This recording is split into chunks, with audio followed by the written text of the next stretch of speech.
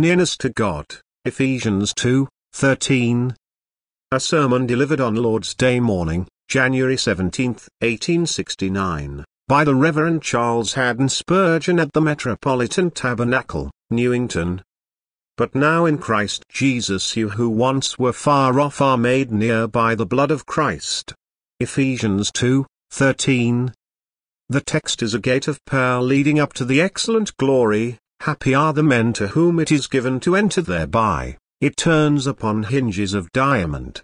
Those two phrases, in Christ Jesus, by the blood of Christ, these are the two pivots of the precious doctrine of the text.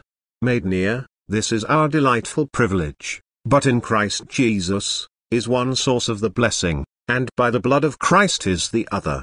Before our rejoicing eyes rolls a sea of love, an ocean of boundless peace and bliss comparable to the sea of glass before the sapphire throne. In order to reach this great Pacific, you must sail through yon narrow strait which flows between the two headlands of union to Christ, and cleansing by the atoning blood. 1. We commence, therefore, this morning, by endeavoring to explain the meaning of the two key phrases, in Christ Jesus, and by the blood of Christ. We who once were far off are made near. First, because we are in Christ Jesus, all the elect of God are in Christ Jesus by a federal union. He is their head, ordained of old to be so from before the foundation of the world. As Adam was the federal head of the race, and as in him we fell, so Christ, the second Adam, stands as the head of the chosen people, and in him they rise again and live. This federal union leads in due time, by the grace of God, to a manifest and vital union, a union of life and for life, even unto eternal life, of which the visible bond is faith. The soul comes to Jesus, and lays hold on him by an act of faith because Jesus has already laid hold upon that soul by the power of his Spirit, claiming it to be his heritage, seeing he has bought it with his blood, and his Father has given it to him as the reward of the travail of his soul. All who are in Christ Jesus in the eternal covenant of grace, shall in due time be in him by the living union of which we now speak, mystical and mysterious, but still most real, most true, and most efficient. Now, beloved, when a soul becomes really in Christ, as the branch is in the vine, and draws its nourishment from the stem, as the limb is in the body, and derives all its vitality from the central heart, when a man thus becomes one with Christ, it is clear to the most common observer that he must be near to God, for Christ is ever near to God, and those who are one with him must also be near. Jesus is himself God. Here is nearness outdone. As man he is without spot or blemish, and near to God in character, as having finished the work which was given him to do. He is near to God in acceptance, as having gone up to heaven to take the promised crown. He is near to God in person, and since we are one with him, we must be from that very fact near to God, yes, as near to God as Christ himself is. Understand that if anything is one with a man, actually one with that man, it stands in the same place as that man does. So if we are one with Christ by a real and actual union, where Christ is, we are. Christ's standing is our standing. And as Christ is near unto God, even so he has raised us up together, and made us sit together in heavenly places. We are so near, so very near to God, we cannot nearer be. For in the person of his Son, we are as near as he. The other key phrase of the text is by the blood of Christ. If it is asked what power lies in the blood to bring near, it must be answered, first, that the blood is the symbol of the covenant. Ever in Scripture when covenants are made, victims are offered, and the victim becomes the place and ground of approach between the two covenanting parties. The blood of our Lord Jesus Christ is expressly called the blood of the everlasting covenant, for God comes in covenant near to us by the blood of his only begotten Son. Every man whose faith rests upon the blood of Jesus slain from before the foundations of the world is in covenant with God, and that covenant becomes to him most sure and certain because it has been ratified by the blood of Jesus Christ, and therefore can never be changed or disnulled. The blood brings us near in another sense, because it is the taking away of the sin which separated us. When we read the word blood, as in the text, it means mortal suffering. We are made near by the griefs and agonies of the Redeemer. The shedding of blood indicates pain, loss of energy, health, comfort, happiness. But it goes further still. The term blood signifies death. It is the death of Jesus in which we trust, we glory in his life, we triumph in his resurrection, but the ground of our nearness to God lies in his death. The term blood, moreover, signifies not a mere expiring, but a painful, and ignominious, and penal death, a death not brought about by the decay of nature, or the arrows of disease, but caused by the sharp sword of divine vengeance. The word, in fact, refers directly to the crucifixion of our Lord. We are brought near to God especially and particularly by a crucified Saviour pouring out his life's blood for us. Beloved, it is well to note this well-known doctrine, because there are some teachers, and I doubt not very excellent men, too, who seem not to be of Paul's mind when he said, God forbid that I should glory, save in the cross of our Lord Jesus Christ, and who resolved to know nothing among men save Jesus Christ and him crucified.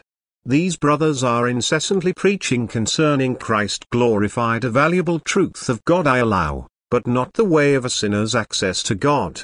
Christ's second coming was never intended to take the place of Christ's crucifixion, and yet there have been some, I fear, who, in their zeal for the very great and important truth of the coming glory, have allowed the blazing light of the second advent to obscure the milder radiance, and the more healing beams of the first advent, with its bloody sweat, its scourges, its crown of thorns, and ransom price for lost sinners.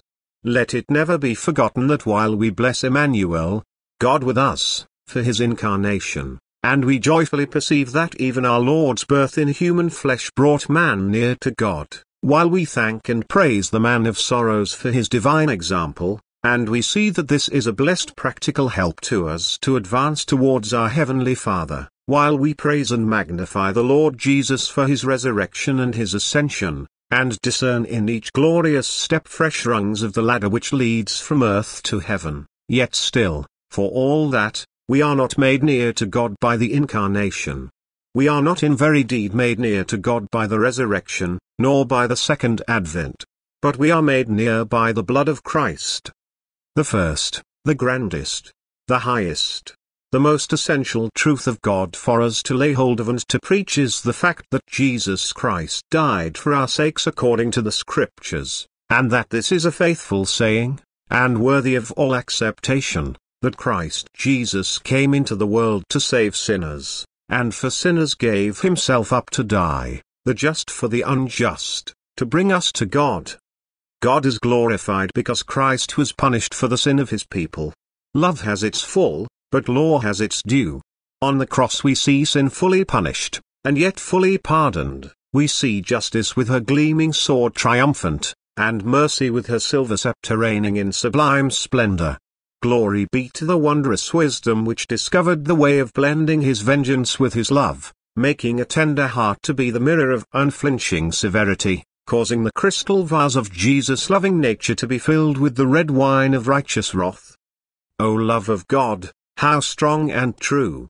Eternal, and yet always new, uncomprehended and unbought, beyond all knowledge and all thought. We read you best in him who came to bear for us the cross of shame, sent by the Father from on high, our life to live, our death to die. Beloved, you thus see that we are made near because the blood of Christ has sealed a covenant between us and God, and has forever taken away the sin which separated us from God. Experimentally, we are brought near by the application of the blood to our conscience. We see that sin is pardoned, and bless the God who has saved us in so admirable a manner, and then we who hated him before, come to love him, we who had no thought towards him desire to be like he is. We are experimentally, and in our own souls, drawn and attracted to God by the blood of Jesus. The great attracting lodestone of the gospel is the doctrine of the cross. To preach the atoning sacrifice of Jesus is the shortest and surest way, under God's Holy Spirit, to draw those who are far off, mentally and spiritually, very near unto God. Thus have I dwelt upon those two key words upon which the text seems to me to hinge. 2. Let us pass on to illustrate the nearness into which God has been pleased to bring us in Christ Jesus by virtue of his blood. I shall take 3 illustrations from the Word. The first illustration is from our first parent, Adam. Adam dwelt in the garden, abiding with God in devout communion. The Lord God walked in the garden in the cool of the day with Adam. As a favored creature, the first man was permitted to know much of his Creator, and to be near to him. But, alas, Adam sinned, and at once we see the first stage of our own distance from God as we perceive Adam in the garden without his God. In the garden, in the very midst of paradise, flowers shedding their sweet perfume, fruits hanging ready to his hand on every side, and yet man is wretched, miserable, and cowardly. He hides among the trees of the garden until the Lord God calls to him, Adam, where are you? Here is the first stage of distance, and it is sad and terrible. But, brothers and sisters, you and I were further off than that, much further off than that when his love made us near. It would have been a great wonder of divine grace if being in such a position, God had restored us again to his favor, if he had said to us after one transgression, I have blotted out your sin like a cloud, I have passed by your offense, I restore you to happiness. But the grace which God has shown to us is as much greater than this as the thorn-bearing soil is sterner than Eden's laughing flowers. Adam was brought before his God, arraigned, upbraided, and condemned to be expelled from paradise. Justice drove out the man, with fiery sword the cherubim keep watch at Eden's gate, and Adam was banished into the cold, sin-blighted world to till the ground from where he was taken, with the promise ringing in his ear, the seed of the woman shall bruise the serpent's head. The second stage of distance from God. Now, it would have been great grace for God to take Adam from outside the garden, to forgive him, to bring him within the happy gate, and restore him to his former place, but the mercy worked in us is greater still. You and I were further gone than Adam outside of Eden, with a gospel promise newly given him. We were not on the threshold of paradise, but we were far off by wicked works. Our natural position as Gentile sinners was not with Adam outside the gate, but with the nations that knew not God. Our position was as when they had wandered farthest away from paradise, had become most estranged from God, and had set up many gods, and many lords, and had polluted and defiled themselves with all manner of uncleanness.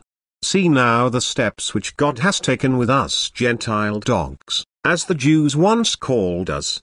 He has taken us who were of old an idolatrous people, practicing bloody rites, a nation without knowledge of the divine oracles, and he has illuminated us with the gospel of his grace, bringing the kingdom of God very near unto us, and ourselves very near to it. The Lord has been pleased to separate many of us to himself and bring us into his visible church so that we dwell within that garden walled around, chosen and made peculiar ground. This is no small deed of love. Aliens are made fellow citizens with the saints, and of the household of God. Yet, much more than this has been done for true believers in the blood of Jesus. Not the name only, but the very essence and soul of true piety is ours, so that once again we walk with God, and in communion with the saints, and with their Lord, we find a new garden of delight whose plants are an orchard of pomegranates with pleasant fruits, camphor with spikenard. Your plants are an orchard of pomegranates, with pleasant fruits, camphor, with spikenard and saffron, calamus and cinnamon, with all trees of frankincense, myrrh and aloes, with all the chief spices, a fountain of gardens, a well of living waters and streams from Lebanon. We might date our letters from Elysium, for, we who have believed do enter into rest. Yes, we are restored by divine grace to the King's garden. We have found glory begun below, celestial fruits on earthly ground, from faith and hope do grow. Let me now give you a second illustration, which may place this wonder of love in a still clearer light. It shall be taken from the children of Israel traveling through the wilderness. If an angel had poised himself in mid-air, and watched a while in the days of Moses, gazing down upon the people in the wilderness, and all else that surrounded them, his eyes would have rested upon the central spot, the tabernacle, over which rested the pillar of cloud and fire by day and night, as the outward index of the presence of God. Now, observe yonder select persons clad in fair white linen, who come near, very near, to that great center. They are priests, men who are engaged from day to day sacrificing bullocks and lambs, and serving God. They are near to the Lord, and engaged in most hallowed work, but they are not the nearest of all. One man alone comes nearest. He is the high priest who once every year enters into that which is within the veil. Ah, what condescension is that which gives us the same access to God! The priests are servants of God, and very near to him, but not nearest, and it would be great grace if God permitted the priests to enter into the most holy place. But brothers and sisters, we were not by nature comparable to the priests, we were not the Lord's servants, we were not devoted to his fear. And the grace that has brought us near through the precious blood was much greater than that which admits a priest within the veil. Every priest that went within the veil entered there by blood which he sprinkled on the mercy seat. If made near, even from the nearest age, it must be by blood, and in connection with the one only high priest. If the angel continued his gaze, he would next see lying all around the tabernacle the 12 tribes in their tents. These were a people near unto God. For what nation has God so near to them? Deuteronomy 4:7. But they are nothing like so near as the priests. They did not abide in the holy court, nor were they always occupied in worship. Israel may fitly represent the outward church, the members of which have not yet received all the spiritual blessing they might have, yet are they blessed and made near. If ever an Israelite advanced into the court of the priests, it was with blood. He came with sacrifice, there was no access without it.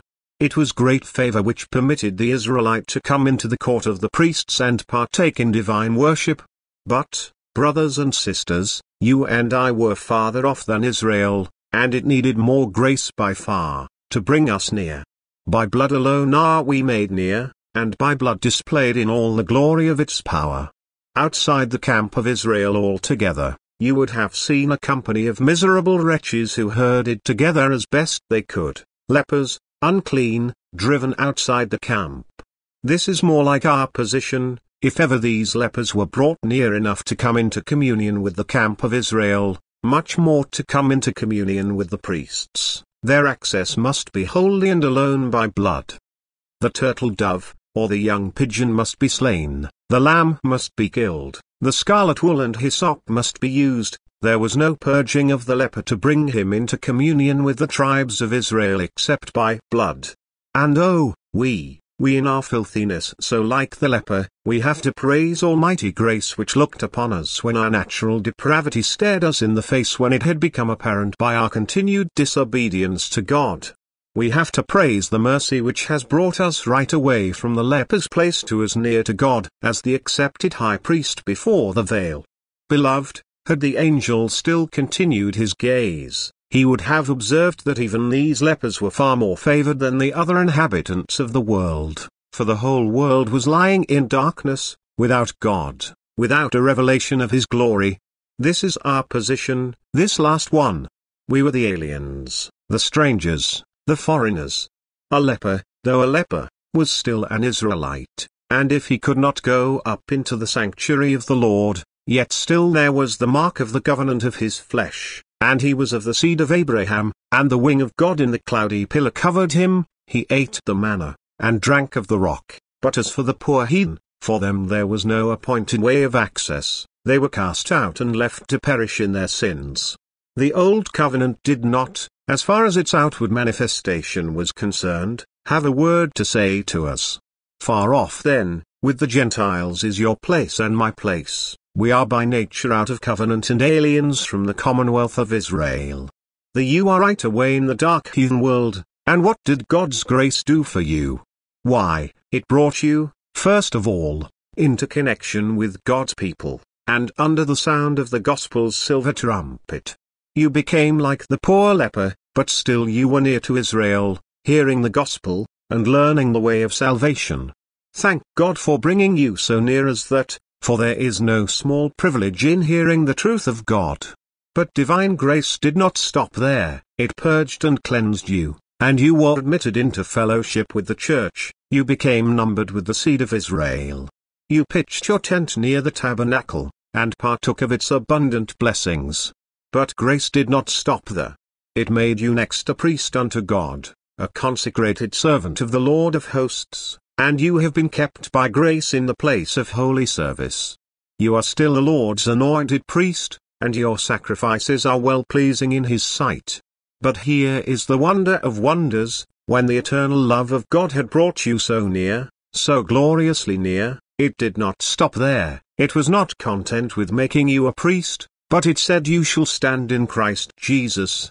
And, beloved, you know that this means that we are made as near Christ himself, who, as the great high priest, with blood in his hand, goes right into the veil, right up to the mercy seat, and talks with God.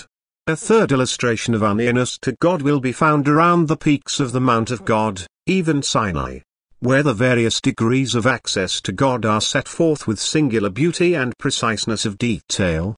The 19th chapter of the book of Exodus tells us that the Lord revealed himself on the top of Sinai with flaming fire, and the smoke thereof ascended as the smoke of a furnace. Jehovah drew near unto his people Israel, coming down in the sight of all the people upon Mount Sinai, while the tribes stood at the foot of the mountain. Now remember that our natural position was much more remote than Israel at the foot of the mountain, for we were a Gentile nation to whom God did not appear in his glory, and with whom he spoke not as with Israel. We were living in darkness, and in the valley of the shadow of death, while Israel was privileged to come very near as compared with us. Therefore the apostle, in the chapter from which the text is taken, speaks of the circumcised as near. I take Israel to be to us this morning the type of those who live under gospel privileges, and are allowed to hear the joyful sound of salvation bought with blood. There stand the tribes at the foot of the mountain, they can hear the sound of the trumpet waxing exceedingly loud and long, and a distinct voice proclaiming the law of God. They hear it, and it affects their hearts, and prostrates them with awe. Boundaries were set round about the mountain, and an ordinance was given that if so much as a beast touched the mountain, it should be stoned or thrust through with a dart. Their distance was thus far more apparent than their comparative nearness. Do you see them standing there, the whole vast host, hearing distinctly, and trembling as they hear? At last, trembling almost uncontrollably, they say to Moses, "Speak you with us, and we will hear, but let not God speak with us lest we die." Their fear made them remove further still. What they saw and heard of God begot in them no love. It did not draw them to him, but the reverse. They promised fairly to Moses that they would keep all God's laws, that they would serve him with all their hearts, but alas, their goodness soon vanished. They had been outwardly purified, and made ready, sanctified, as Moses says, to behold the glory of the Lord, but alas, after a few short days they deliberately fell into idolatry, worshipping a golden calf, forgetting the solemnities of the law, and indifferent to the will of God who had displayed himself to them. Very near they were, and yet far enough off to perish, for their carcasses fell in the wilderness, and with many of them he was not well pleased. Ah, my dear hearers, there is much grace in the fact that you are brought near enough, all of you, to be able to hear the gospel plainly and earnestly delivered. At the base of Mount Zion you have stood trembling while we have warned you of the judgment to come, and told you of the indignation of God against sin. You have been like Israel, ready to sink into the earth with fear, and you have promised, some of you very fairly, that before long you would repent and believe the gospel. The gospel command has come to your conscience with such power that you have been compelled to promise obedience to it. But alas, what has been the result of your fear and your vow? You have gone farther back from God, and have plunged anew into the world's idolatry, and are today worshipping yourselves, your pleasures, your sins, or your supposed righteousness. And when the Lord comes, the nearness of opportunity which you have enjoyed will prove to have been to you a most fearful responsibility and nothing more. You come to the mount of God, and hear his voice, but like Israel you go your way to rebel yet more and more. Sometimes, under earnest sermons, or by solemn providences, or by the suggestions of the Holy Spirit, you have been almost persuaded to be Christians, but yet you are to this hour without Christ, and without hope. You came up to the turning point, but you stopped there. We all hoped well of you. We could almost have clapped our hands in the certainty of our hope that you would be saved, and yet you remained like Israel, only near in the point of outward privilege, but not brought near by the blood so as to be saved. Child of God, be thankful for that first stage of nearness this morning, for even this is given us by blood. If there had been no paschal lamb, Israel had never stood at Sinai, and if there had been no blood shedding, you had never heard the gospel. But bless the Lord that you have advanced far, far beyond this into nearness infinitely preferable. Turning to the 24th chapter of Exodus, you will observe that the Lord said unto Moses, Come up unto the Lord, you and Aaron, Nadab, and Abihu, and 70 of the elders of Israel, and worship afar off. The next stage of nearness to God is pictured by the chosen men selected from the people who were to climb halfway up the hill, nearer to the thick canopy of darkness which veiled the presence of God. But still they are said to have worshipped afar off. Now, note that these 70 could not come nearer than the people except by blood. Turn to the 5th verse. And Moses sent young men of the children of Israel, which offered burnt offerings, and sacrificed peace offerings of oxen unto the Lord. And Moses took half of the blood, and put it in basins, and half of the blood he sprinkled on the altar. And he took the book of the covenant and read in the audience of the people, and Moses took the blood and sprinkled it on the people, and said, Behold the blood of the covenant which the Lord has made with you concerning all these words. The select band of representative men could not come into a degree of superior nearness without blood. It was a great honor to be called out from among the people to enjoy a nearer audience with the Almighty Lord. Surely those men, with their souls hushed under a deep sense of awe, would nevertheless rejoice and say, What are we and what is our Father's house that we are called upon to climb so near to God? Those 70 may be used to represent the visible church of Jesus Christ. Church members are all in a certain sense, made nearer to God than the mere common hearers of the word, and their position is one of eminent honor and privilege. In the case of the 70, it is said they saw the God of Israel, 10th verse, that is to say, they had a remarkably vivid impression upon their minds of his august presence, and there was under his feet, as it were, a paved work of sapphire stone. That is, they were permitted to see the justice, the holiness, the purity of God typified by a pavement of clear crystal. As the text continues, as it were the body of heaven in his clearness. They were doubtless overwhelmed with a sense of the awful majesty, holiness and purity of God, and they were encouraged by divine mercy to be of good cheer, so that they saw God, and did eat and drink. They had manifest communion with the Most High, and yet they did not die under the blaze of glory. Upon the nobles of the children of Israel he laid not his hand. See here a fair type of the glory which God gives to his visible church. We are selected and taken out from among men to be a people near unto him. We are made, as church members, to have a clearer view than others of the holiness and glory of God. We are permitted to eat and drink in his presence, to sit down at his table, and yet to live. We are favored in the church with many gracious displays of the Lord's love and grace such as the world sees not. But I want you to notice a truth of God which strikes me as solemnly full of warning. Among those who thus were privileged to enter into this nearness, we have the names of Nadab and Abihu, and what became of them? They were destroyed before the Lord for offering strange fire upon the altar, so that it is clear that there is an official nearness of God which does not secure men from his wrath. In the Christian church, there may be, no, it seems as if there always must be some who shall, without doubt perish, and the fire of God shall devour them. I wish that those who join the church without due consideration would solemnly recollect that it is not necessary for them to thrust themselves into such an awful position unless they know that they are the people of God. It would be a pity for them to increase their own condemnation by such a willful act of presumption. Note well that passage concerning the unfaithful servant who said in his heart, "My Lord delays his coming," and began to beat the men servants and maidens, and to eat and drink, and to be drunk. For it is written, "The Lord of that servant will come in a day when he looks not for him, and at an hour when he is not aware, and will cut him in sunder, and will appoint him his portion with the unbelievers." The sacrifices of the covenant were cut in sunder, and so the covenant was ratified.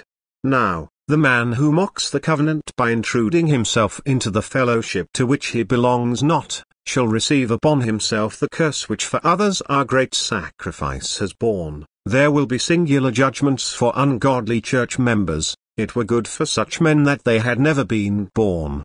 Judgment is to begin at the house of God. His fan is in his hand. And what will he do with it?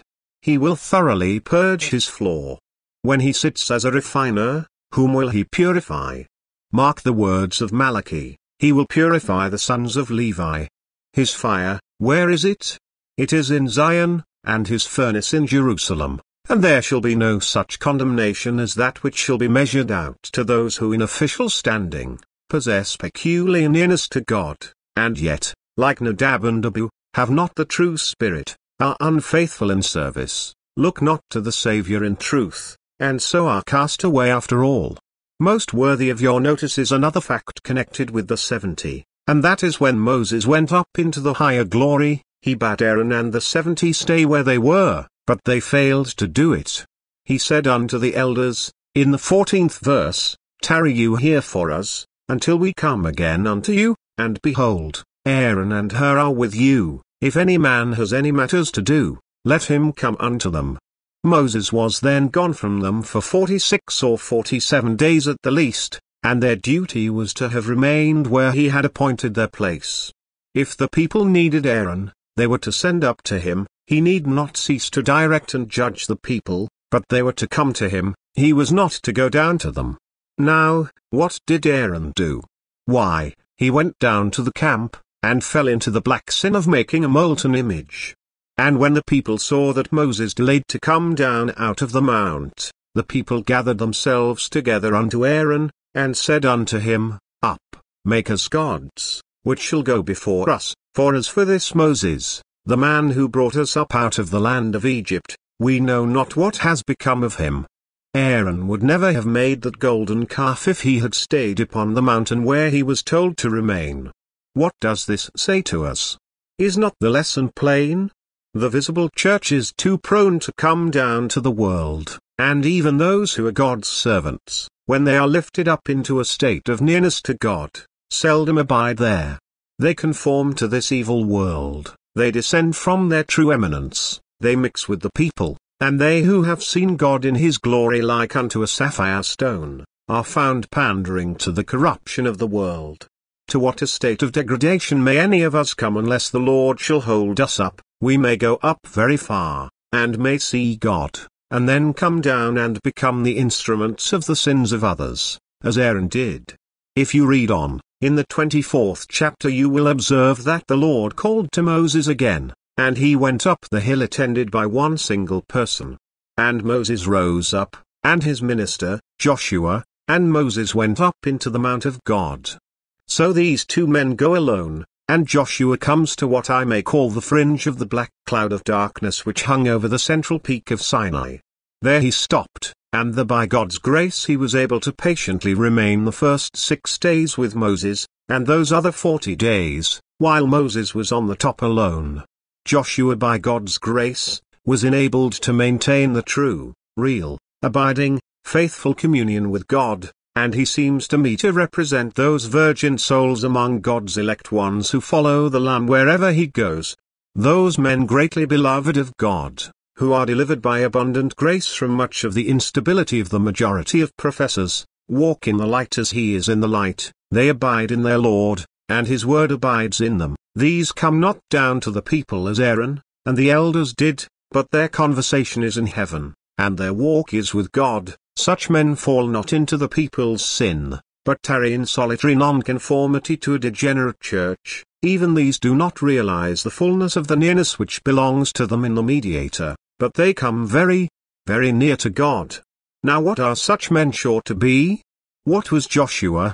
He was a warrior, and of martial spirit. When Moses came down from the mount with Joshua, Joshua said to him, "There is a sound of war in the camp." As a warrior he would naturally be apprehensive of a foe.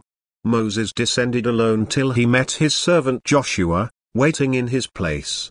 The two went down till they came to the place where the 70 ought to be, but they were all gone, all gone. And at the foot of the mountain, where they might have expected to find Israel on their knees in prayer, they saw a ribald crew indulging in vile orgies before a golden calf. Joshua's example seems to say to us, that if we are to keep up our fellowship with Christ, we must fight for it. If we would be men of God, we must be warriors for the truth of God. What a blessing if we can get to such a point as this! But there is something beyond it, and I desire to bring you to it by bidding you observe that Moses is the type of the mediator. He went right up to the greatest nearness of access, and there he communed with God, he interceded with God, and he received from God's hand the revelation of God's law. Now hear and wonder, we who sometimes were far off are made near by the blood of Christ, and brought to stand as near as Moses stood, for we are in Jesus as near to God as possible.